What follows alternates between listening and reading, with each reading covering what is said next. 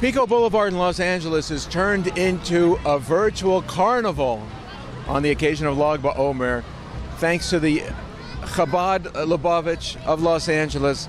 And you see the traffic has stopped. The street has turned into a pedestrian holiday carnival. And let's talk to some of the people about what Lag BaOmer is all about. Lag BaOmer is the day of passing, or the day of ascension to heaven, of Rabbi Shimon Bar Yochai, a great sage, a great Kabbalist, the actual owner, the author of the Zohar. It's also the day that we commemorate that the students of Rabbi Akiva stopped dying. So it's a day where we celebrate the light of Torah and the light of the inner workings of the Torah. And it's a day of great blessings. During the Omer, which is typically not a day for celebrating or listening to music, where does today fit? So today, according to some customs, is one day off. According to other customs, it's the end of that period of mourning. But either way, according to all customs, today's the day we can rejoice and have live music and real celebration. Who organized this event today? This event was organized by Chabad of California, Kol Yaakov Yehuda. Chabad of the Valley was very involved as well, and there were specific people. There's Rabbi Mendel Duchman, of course, Rabbi Baruch Shlomo Kunin, Rabbi Tzemach Kunin, Yossi Burston, Jonathan Herzog, myself, Rabbi Chaim Mintz was one of the MCs, and many, many others who worked really hard to put it together. Just, incredible. It's Rabbi Shimon's yard site, Rabbi Shimon Bar Yochai. And it just took time to be just very happy. And it's just so amazing. There's so many good things, and Jews coming together and doing great things. Only in America can 20,000, 30,000, however many people are at these parades around the country, get together, and it's peaceful, and it's about love, and it's about caring about your neighbor. This is the best of America you're seeing right here.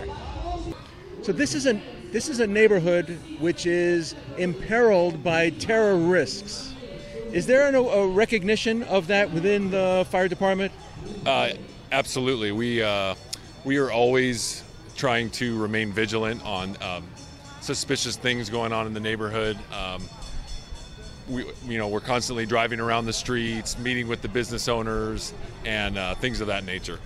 Dad, we got security, private, and volunteers.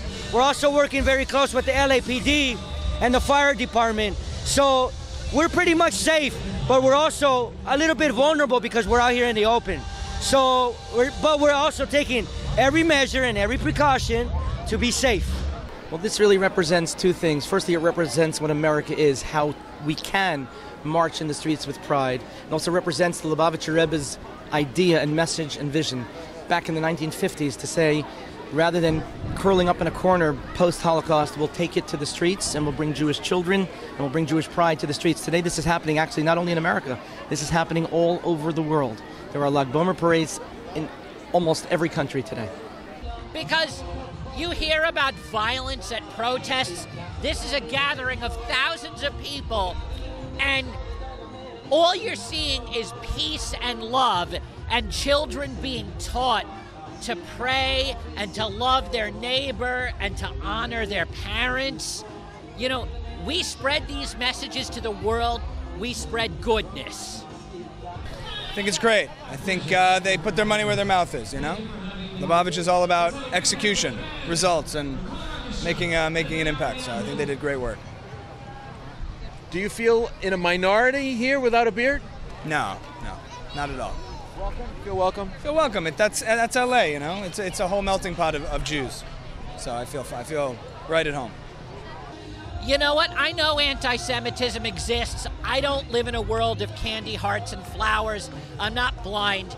But those are fringe lunatics. Most people like Jews and respect Jews.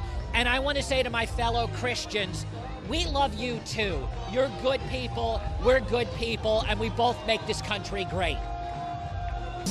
Right as we're sitting here walking around, I see plenty of people. It's a big mix of all Jews, I think that what's hurting the Jewish people is a 52% intermarriage rate.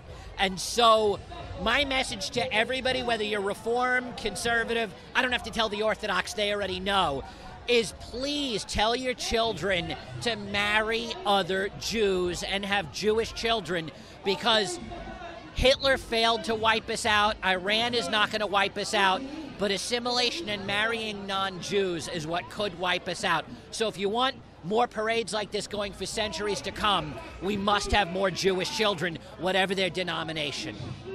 How about if there were chemicals released, or is there hazmat capability within the? Same thing, and yes, actually over my left shoulder over here, you see one of our city's hazardous materials squads, and those types of resources would be called out if there was any suspicion of any type of chemical or biological agents in the air. Protest. This was about Jewish pride and Jewish unity, and this is the way we celebrate, with peace and with love and with music and with excitement. And those that are looking for hate and murder, God has to protect us from them, and they'll have to do their own thing, but that's not for us. And to anybody out there that has ever disliked a Jew, this is a message. We are here to stay.